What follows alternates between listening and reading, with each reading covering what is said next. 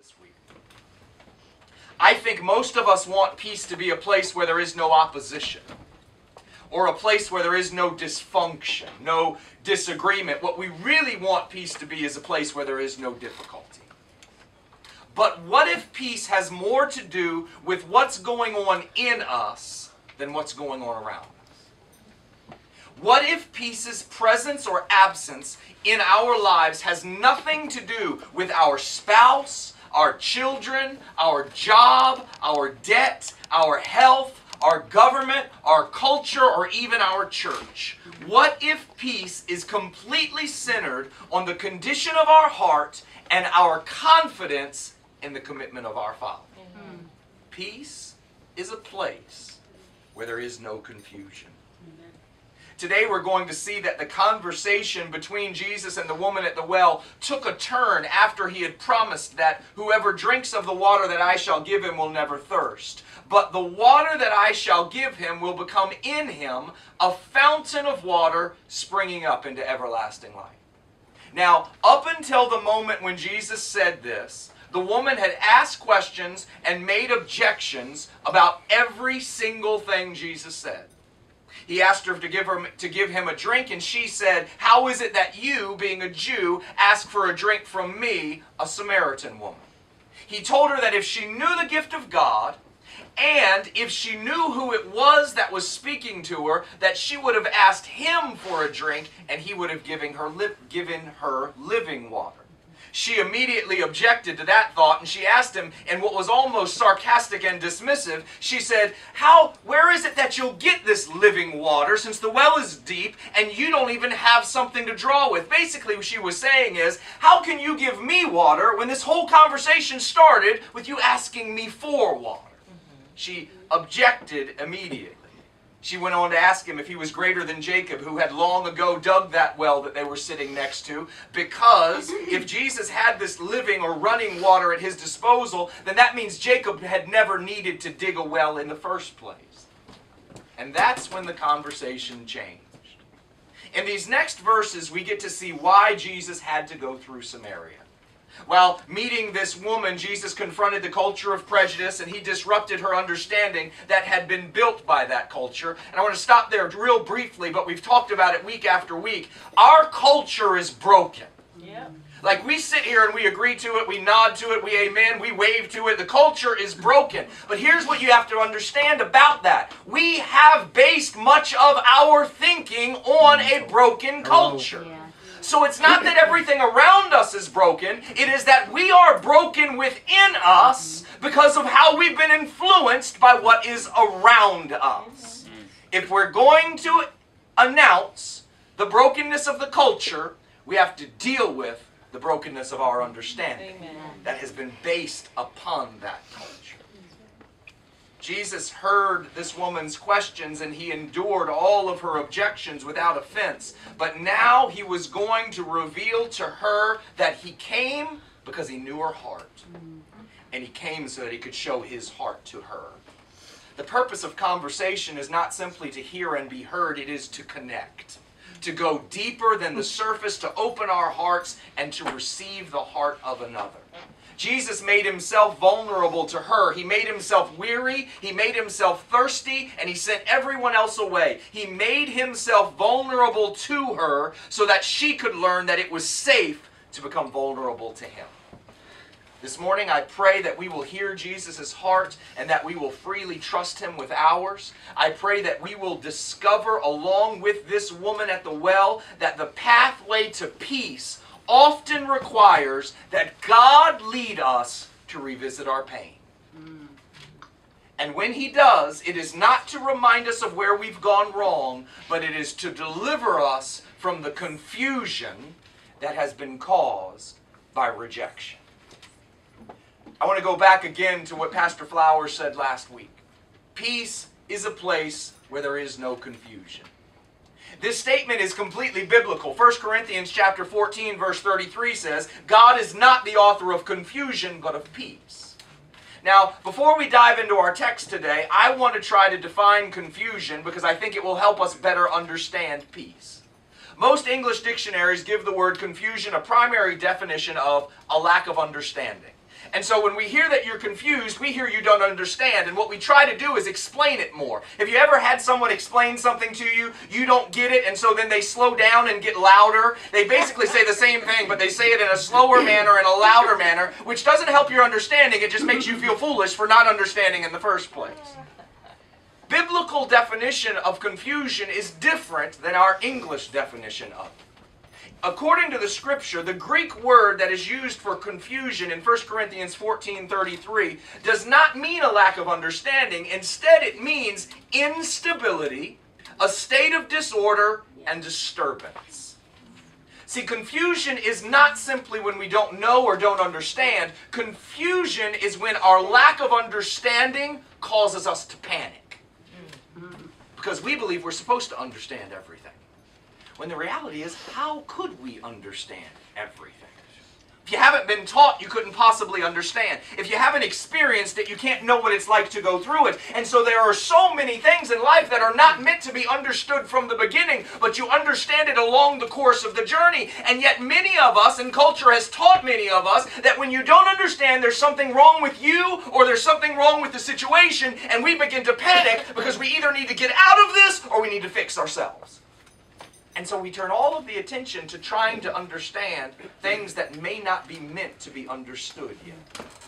Confusion is when our lack of understanding causes us to panic. It's when we don't know, it's when what we don't know begins to make us question everything we have known. Confusion is when we begin to allow how we've been treated to define who we are. Confusion is when we begin to live from our hurt rather than for our hope. But God is not the author of confusion, but of peace, because God never changes. True redemption means we don't ever have to know what's going on to still be sure of where we stand. True redemption means we don't ever have to understand to be sure of who we are. True redemption means we don't have to have answers to be filled with confidence. It means we don't have to like our circumstances to be sure that we are loved. See, peace is not when all goes well. Peace is when I am convinced of who I am and I am sure of who loves me no matter what happens to go on around me. The Hebrew word for peace is shalom. This is the word that Jesus would have said when he spoke to the disciples in John 14:27. And he said, "Peace I leave with you, my peace I give to you. I do not give to you as the world gives. Do not let your hearts be troubled, and do not be afraid." I want to expound on that verse real briefly here today, because usually when we read it, we say, "Peace I give to you," and then we jump right to, "I do not give as the world gives," and we think Jesus is talking about the giving. He's not. He's talking about the peace. He's saying the world gives peace that's based on what you understand and what you agree with. I'm giving you peace that's based on who I am and who I created you to be. And so those things don't ever change. Don't let your peace be found in things that rise and fall, because then your peace rises and falls with it. Let your peace be found in the things that are eternal, that will not change or shake or move. That when everything shakes, these things stand firm. You are loved and you were created by a Father who chooses you. That's what gives us peace. And so when Jesus said, "Shalom I give to you," he was saying, I'm giving you things that cannot be taken, that cannot be shaken, and that do not need to be rehearsed or thought of again. Know them. You are loved because I am loving. The word shalom means to be safe in mind, body, or estate. Theologian Doug Hershey writes, "It speaks of completeness, fullness, a type of wholeness that encourages you to give back, to generously repay something in some way." Peace in Scripture defeats insecurity. It is the antidote for anxiety, and it is the quencher of all of our hunger and thirst for acceptance. Peace I leave with you, because I will never leave you. Peace defeats the fear of and the wounds from rejection, which may be peace's greatest gift to us. Peace is what the Apostle Paul describes in Philippians chapter 4, verses 12 and 13, when he says, I know what it is to be in need, and I know what it is to have plenty. I have learned the secret of being content in any and every situation, whether well-fed or hungry, whether living in plenty or in want. I can do everything, which means any of the previous things I've written about. I can do all things through Christ who gives me strength. Peace is living from the reality of being loved in every circumstance you find yourself in. Jesus said to the Samaritan woman, whoever drinks of the water that I shall give him will never thirst. Now, I'm sure she didn't understand what he meant about a fountain of living water springing up into everlasting life, because I'm not sure we understand it. It's the reality of the presence, the infilling, the never-fading Holy Spirit who dwells within us. It is this reality, as Romans chapter 5 tells us, that the presence of the Spirit is the reality of being loved by God. That's His constant reminder to us. You are loved, you are loved, you are loved, you are loved. Why? Because my Spirit lives in you. That's what He utters. That's what He announces. That's what He speaks. Those groanings are Him telling us, you're loved. You don't understand what's going on. You don't even know how to pray right now, but you are loved. Live in that place. Love from that place. Pray from that place. You are loved. We make the Spirit about what happens when He clothes us. The Spirit is about what He does when He infills us. Amen. He gives us a confidence that we are loved, which allows us to be clothed with power because we use the power from the love. If we don't know the love, we abuse the power for our own purposes. The infilling is about being completely loved by God. When this woman, without fully understanding what Jesus was saying, when she heard that His water could change her circumstances, she decided at that moment, no more questions, no more objections, I'm ready to drink. She doesn't ask any more questions. She makes no more objections. Now that she heard she won't thirst anymore, she's taken it a step further in her mind. She came to this conclusion. If I don't get thirsty, I won't have to come to the well any longer. See, I want us to remember what we've been talking about. The well was the place where her rejection was at its height. The well was the worst place in her life that she went to at the worst time of her day. She went alone where all the other women went to help each other. She went when it was hot where all the other women went when it was cool. She went alone because she didn't have anyone that wanted to go with her. And she went when it was hot because she knew no one else would run into her. She had this place in her life that every time she revisited it, it reminded her of everything she wasn't, everything she had hoped to be, and everything that had been taken from her. And so this is where God met her. Mm-hmm. At the worst place in her life. But when Jesus says, I'll give you water and you'll never get thirsty again, she didn't just think about the absence of thirst. She thought, I don't ever have to come here again. She now says yes to Jesus. She says, give me this water that I may not thirst nor come here to draw. At that moment, this woman saw a way out. She came to draw water every day by herself. She avoided every other woman in the city. She was a loner and an outcast. She was broken, and she was the very embodiment of confusion. If Jesus had something that would keep her from having to face her condition and relive her rejection every single day, then she wanted it. I don't believe she had any thought about healing her heart. But if He could just change her circumstances, she was all for it. I don't say this to be judgmental, but I want us to really examine our own lives. I believe that her response to Jesus sounds a lot like many of our prayers. Most of us would rather be rescued than redeemed.